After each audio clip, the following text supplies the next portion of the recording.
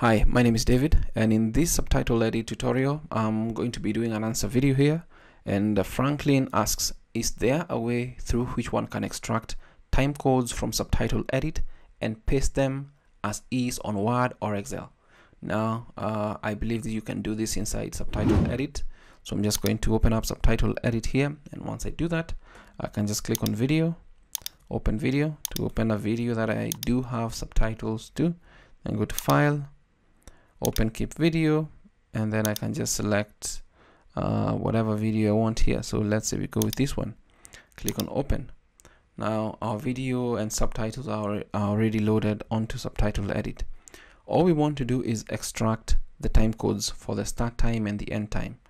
You don't want the text or the duration or whatnot, so it's pretty simple. All we need to do is just go to file, scroll down to the export tab here or option, and then go to export custom text format. Click on that, and once I click on that, we have a couple of different formats available by default. We have the subrip and micro DVD, but if you want to create a new one, click on new, and you can title it whatever you want. Let's say let's call it subtitle timecodes. So once you're done with that, you can add a header if you have one. I don't have for this, and since the essence of this particular video is just to extract the time codes without the text, then we can do a couple of things from this particular option, the text line or stroke or into brackets paragraph. We can remove the number, and once I delete this, you'll see in real time from the preview window that the number disappears. The number is gone. Then we can just highlight the text and then press the backspace.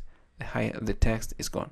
Now I don't know what Franklin his end result is, but if you want the start and end time, you can leave this as it is and you'll see this. But if you only want the start, you can just remove all this other text, remove that, and all you'll be having for your time codes is the start time for these particular options.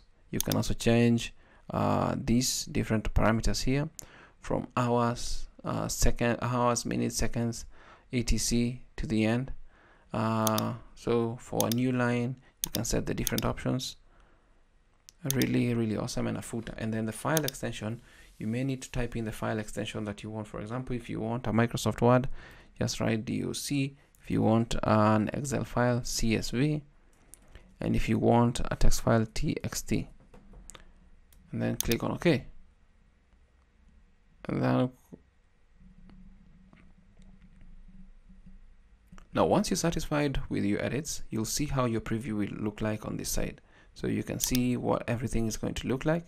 And now to save these time codes, just click on Save As, and then from this section you can save whatever you want, time codes, and then click on Save, and it's done. So if we navigate to the folder with those subtitles, there is this one new text document, time codes. If I just double click on it, it's going to open up inside Notepad, and you'll see it's just the time codes for that particular video. So I believe this particular video answers Franklin's question. Until next time, stay safe and never stop learning.